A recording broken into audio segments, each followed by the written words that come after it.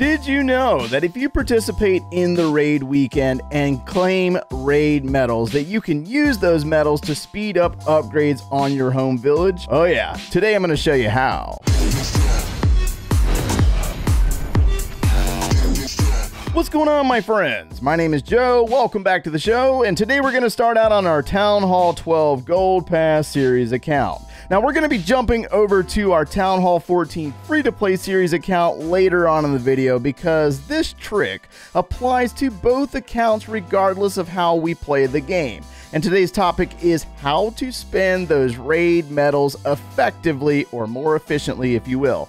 Now, we're all probably doing about the same thing, working on the development of our villages. That's one major common thing between players, whether you're a hardcore war player or you're a casual guy sitting out in the corner playing the game on your phone, right? I mean, we're both doing the same thing. So we're over here, we're going to start with upgrading of some heroes real fast, and then we'll get into those raid medals. So let's put our Archer Queen down for upgrade. Let's put our Grand Warden down for upgrade to level 23. And one of the best parts about being a Gold Pass player and speeding through the season challenges is free books of heroes. I like it. We're going to go ahead and use that Book of Heroes on that Archer Queen, get her back from upgrade. And another perk of the Gold Pass is having runes. What do we got? 4,000 Dark Elixir? Yeah, this will be fine. It'll be fine. We can't be perfect because we'll end up having to waste runes. So we're going to go ahead and put that Archer Queen back down for upgrade. All right, we're good to go there. All builders are down.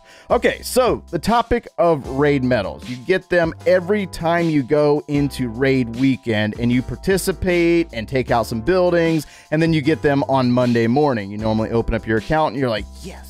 You know what I mean? But how do you spend them? Well, most players that are in really small clans more than likely use their raid medals to do clan castle reinforcements. I completely understand, you know what I mean? Because I was in a small clan a few months ago, and it's really difficult when nobody's online to donate and you really are impatient. I mean, I'm super impatient, and I'm like, you know what? We got to have troops right now. So that's how we end up spending the raid medals. But that's not the most effective way to spend them.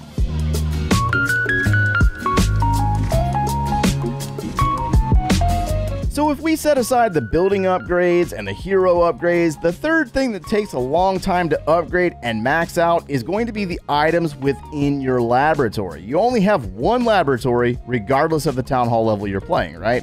So one of the biggest challenges for a lot of players is keeping the upgrades going non-stop, because that requires farming of resources or the collection of resources from clan war, doing the upgrades, and waiting the time for those troops or spells to finish. Well, one of the best things about the laboratory is there are options to speed it up, like the books of fighting and the books of spells. A lot of times you can get those from either the Gold Pass or doing the clan games. But then you also have the option for the hammers of fighting and the hammers of spells, but that requires work within the clan war leagues, and it also requires saving up those league medals to buy those hammers. So there is another way. Raid medals. Let's go over to the trader. In May, we saw a change to the trader tent, and you'll see that you have two different tabs. You got the gems and you have the raid medals, but then you also have this timer at the top. It says 6 days, 13 hours, 58 minutes. What that means is that these items within the trader resets every single week. And if there's 4 weeks in a month and you go down to the raid medals, you can buy any of these options every single week. So let's go through this list. We got some resources. I had to think about that for a second. We have gold, elixir, dark elixir. Really not beneficial for some players out there that grind the game. It could be beneficial for those that are casual. I get it. But when we get into the potions, a lot of these options are really not that great. I mean, some of them are just like, what? You know what I mean? But then you also got to remember we have the research potion. 3 of 3 for 200 raid medals. That means that there are 3 options or 3 different potions that we can buy. A little bit of a refresher for those of you out there that don't know. The research potion speeds up the laboratory research for 24 times faster for 1 hour. So what that means exactly is that by using one potion, you are removing 1 day from any upgrade that is currently active in your laboratory.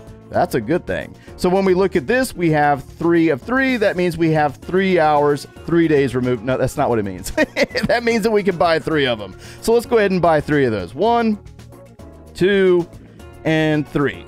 Now we're sold out. They just added that in the most recent update, but in 6 days, 13 hours, 56 minutes, this option will be available again. So that means that next week we can buy 3 more research potions, and the week after, for the whole month, you will get a total of 12 research potions. That means 12 days removed off of upgrades within your laboratory. This is quite helpful for free-to-play players. Just going to throw that out there. Let's go over to our laboratory now. So we got this baby dragon option. We got the baby dragon upgrading for 6 days, 22 hours. And you'll see that it costs us 992 gems or a book of fighting. Book of Fighting I normally save for higher amounts of time, plus you got to have resources to put the upgrade back down again, or a different troop or another spell down for upgrade again. So the research potion, we can just activate it like this. 1, 2, 3. Yes, they stack. You'll see that it says down here, boost left 2 hours, 59 minutes. And according to this, we got 6 days and 22 hours on our baby dragon upgrade. After the 3 hours, that will leave us with exactly 3 days and 22 hours. Yes, 3 days and 22 hours remaining on that upgrade. And then we can move on to a different task.